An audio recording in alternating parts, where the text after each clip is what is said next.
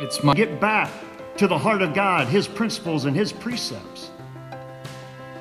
We believe this country, this culture truly needs a spiritual revival. I think it's good if we go back to our founding. We go back to our founding in a culture and in a society that screams out, we need to evolve, we need to evolve. Sometimes I think we need to go back to the timeless standards. The timeless standard where God is the same yesterday, today, and forever.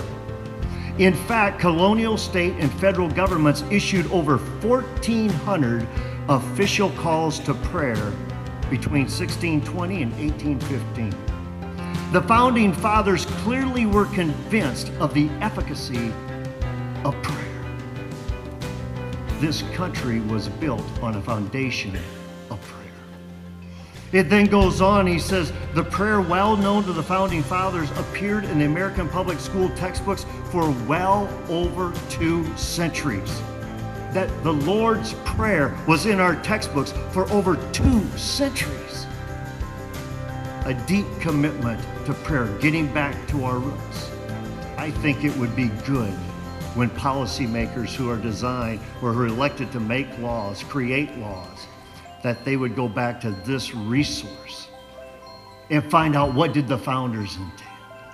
And we felt for the legislators, not only do we want to give them the Word of God, which never returns null and void, we thought it'd be an incredible gift to also give them a bit of information on our history. And largely because the people in this room and several others who are not here today, we're going to be able to give one to every single legislator at the Iowa Capitol, and also the entire executive branch of the state of Iowa will be receiving these today. We're heading up the hill to take Bibles to legislators and to the executive branch, and boy, what a difference that'll make in the way they govern if they understand God's plan for government. And this isn't just any Bible, this is the Founder's Bible. Fabulous representation of the founding of our nation, the belief of the Founding Fathers, their fear of God, their understanding of the Scriptures, and how it applies to everyday life and the government they formed around that. I'm Ryan Jorgensen from Harvest Bible Chapel here in the Des Moines area. So excited to be here to represent Christ to the legislators of Iowa. We're going to give a Founder's Bible to Walt Rogers, who's our representative in that area.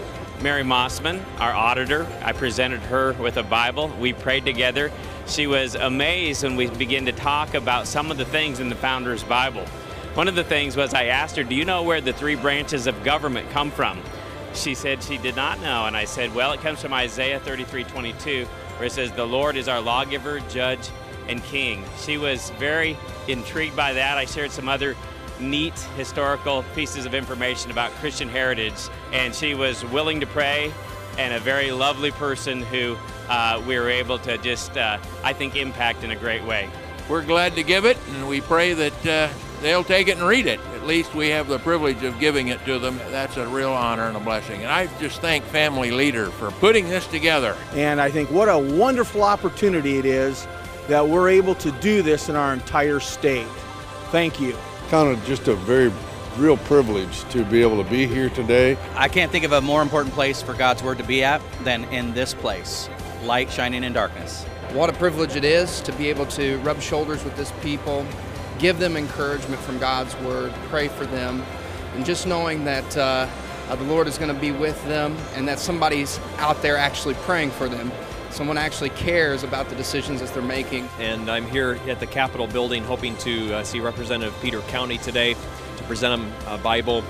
We just really want to pray for him and pray for all the legislators, and I hope and pray that he will read the Scriptures and that he will understand who God is and why government is important and how we need to found our principles for government on God's Word. And that's really our heartbeat, is to see more people understand the gospel and to hope that our legislators will also understand the importance of God in our country. Just encouraging them to vote righteousness and keep godly values in mind when they're doing what they're doing, and let them know that we're praying for them. And that they will have an opportunity to see God's Word in a different way as we look at the Word of God and relate that to what the founders were thinking when they wrote the original documents that founded our nation, the Declaration of Independence and our Constitution. And it was even more interesting because we got to do a little bit of research about, you know, the bills that he's been promoting, and it's also where he's from and how he serves the other 6 months out of the year.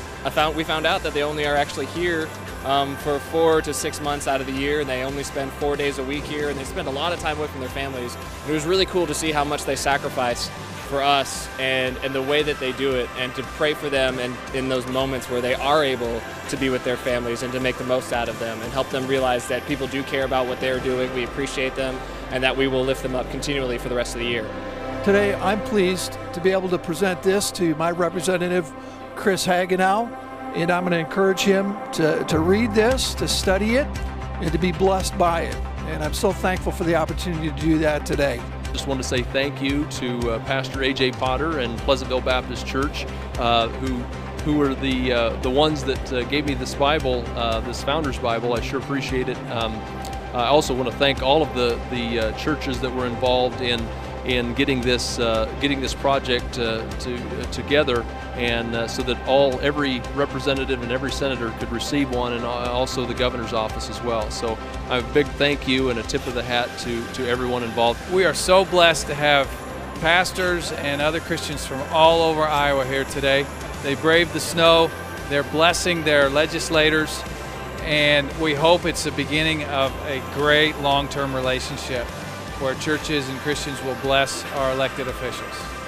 If we're going to change our culture, we're going to have to change it in a way that Jesus told us to.